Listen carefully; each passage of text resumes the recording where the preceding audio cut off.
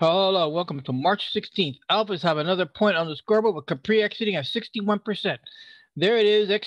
There is a Capri exited at 760. We got in at 470, producing $990 in profit on one contract, 290, two minus on fees, 288 on the win, and 48.19 was the owed, with a new owe now of 43.31. Well done, Capri. All right. And it was last bar low, was right here at last bar low, was right there on that take. So, with that said, we're now moving on to our new leader for the Alphas, and that is Walgreen. And Walgreen is right there. And interesting action today on Walgreen. We were in the 80s and hitting 80 plus on the ROI, and it fell back toward the close, and we ended up at 59%. But 59% is still in the right area, and it's still in a uptrend. You see the lows are going higher. That's one way of knowing of an uptrend, and we're looking for that to get across that 60, close above that $60, which is only about $4 away. $4 away on the ATR. That says that's about $1.50, 2.5 days. So we're about 3 days out from hitting our target on the 3-to-1 right here, and then we'll be looking to establishing a other exit for Walgreen. Okay. With that said, the second leader is CVS, which happens to be Walgreens' competitor. So the two are running neck and neck. We'll see how they're doing. Now this is kind of nice. It's a nice climbing up. Now I think we have a correction here on our EMA, and yes, we do. We have an old EMA here, so we'll go ahead and change that out. Go ahead and land and put in our new one, exponential. Moving average right there, double click, come over into the adjustment panel, come to the little gear, come up to the 30, change it to 10, and we're good to go. Apply and okay. So now there's our trend. So you can see that the 10 EMA is trending up, and that's what we would like. And how much running room we have up here, who knows? We are at 87 in the stochastics. Right there is 87. You can see we're in the blue bubble on the edge. But RSI is at 64, which is a real nice sweet spot. That is really cool. Okay. So CVS at 34%. Now ITB at 33. So let's go to ITB 33. And a little bit of flat action going through here. Could be accumulation from the institutions. We are into our summer months, spring and summer, which is good building season for home builders. They're good to about, maybe depending on certain parts of the country, but they're good to about almost early November. And by early November, it gets pretty daunting out there for construction. But that doesn't stop them. It keeps on going, and that's the important part. So at 33% for ITB. KR, yes, KR. I haven't heard much in the news about KR. Again, I am not a news follower. I followed the news after the fact. Like a couple of weeks ago, I had a real good day in the market, and I get to class, and one of the people say, "Whoa, man, the market fell yesterday." And I said, "What do you mean?" It says, "Didn't you hear it fell down a few hundred points?" And I said, "No, my accounts are all up yesterday, and I had a couple of exits." Oh, there we go. I'm not a news follower. I read the news. Don't get me wrong there. But I don't follow it for trading. I follow it just to fill in the backstory. So KR, nice move up again. Nice trend line. I mean, a nice movement on the 10 EMA.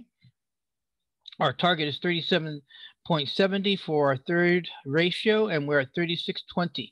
And what's our ATR? ATR is almost $1. And we're about $1.50 out. So we're about 2 days. We're about 2 days out if it continues in the same action. Right now, it looks like it's doing a little bit of plateauing here. So it might stay here and stall for a couple of days and then make a push up. We'll see what happens. Okay, that takes us to RTX.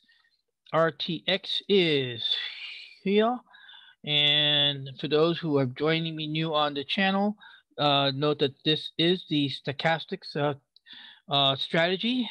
again, the review, Stochastic is this panel here. And our entry is, we have now my scanner picked up a little bit of an uptick right in this zone, right in here. It was confirmed by RSI right in here. And then we had a green histogram on the MACD. And that is the basics of the strategy. And then we go into the criterias of the option. And that's how the option gets selected into being a trade. So RTX, maybe flatlining today, maybe it was a pullback today. I did get that stop out on Capri, and I did have a stop out on the private reserve account, which brought in a nice pretty penny. Okay, so that now takes us to T. And also note too, in this strategy, we establish a area of support. How do we know that this area is support? The price stopped. When the price stops here, that's called support. So we came down, bounced up, started to move up. We got into the trade using T as an example, and that becomes our stop zone, and that becomes our 3-to-1 risk ratio. We're going to risk $1 to make 3. Now T looks like it's flatlining along here. And okay, so we got in a nice price though. We anticipated 593. That's what option E stands for, option estimated cost, and we actually got filled with an actual option cost at 450. So that was pretty sweet in that regard. Okay, coming on down the line now to T minus. Oh no, T minus is a -2. I am going to bring up T minus under this regard. T minus. Oh, I mean T minus, not T. T minus. There we go. I'm going to bring this up in regard to point out something. We got a bad fill. We anticipated 596. We got filled at 740. That's $1.55. Yeah, it's $1.55. We got filled we got overfilled. So the $1.40. Let's see, $1.45.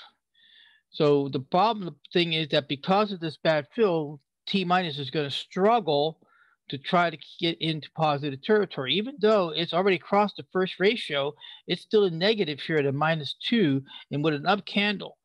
So it's got to get past that second ratio to get in the profit zone, to get past the third ratio, of course, to start looking for a lower low, dipper low exit.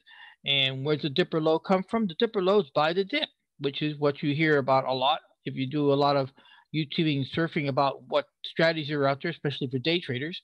Buying the dip. We used the dip as a exit point. Why? Because price comes down and stops, and then goes back up again. Comes down, stops. So right in here, you can say, right in here, there are some buyers. That's what this is about. This price came and stopped. Price came down, stopped. Price came down, stopped. Somebody out there in this institutions like this price right in here. So we'll use the block price channel here to determine we use the bottom of this candle, the low right there in the little small panel on the data panel. And the low is 123.85. The low is 123.88. The low is 124.08. So you can say right in here around this 123.80, 123.85, there is some buyers.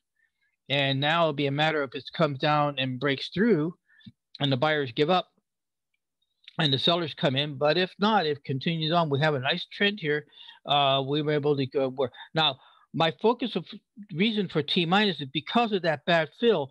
I would be just happy to get out of this trade with just a little bit of profit just to close it because of the bad fill, and then wait for an opportunity to get back into T minus. It owes us 24.20 on T minus here. Okay, our new arrival IAU, which is a mining stock, did not do very well. Let's go ahead and look at that because this is this does not owe me any money. And when by not owing me any money, I'm looking for a 2% win. That's all I'm looking for. Remember that if we can compound 2% on the wins, we can do that. Oh, I'm good. Look at this. I'm out of time again. I'm going to have to say my beg out and catch you later with Alpha's getting 1 point on the scoreboard, Capri at 61% on the exit. And I'll catch you later. Bye-bye.